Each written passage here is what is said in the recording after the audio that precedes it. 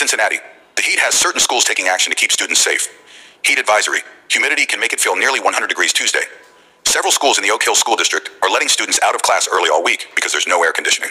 According to a district spokesperson, students at Oak Hills High School, Delhi Middle School, and Bridgetown Middle School will be dismissed 2 hours early from Tuesday, August 27 through Friday, August 30. Delhi Middle School and Bridgetown. Middle School will release at 12:30 p.m. OHHS will release at 12:48 p.m.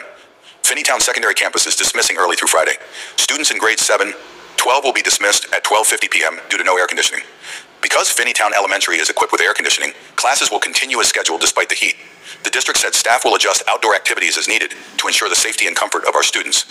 There's also changes for youth sports programs and outdoor events. School athletic departments are already looking ahead to the end of the week.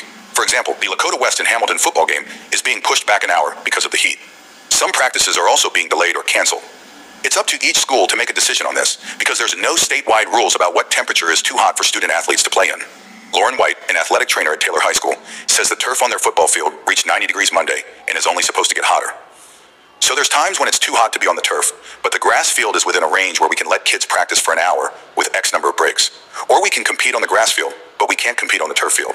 So we just have that technology to be able to take the readings and modify as we can, White said.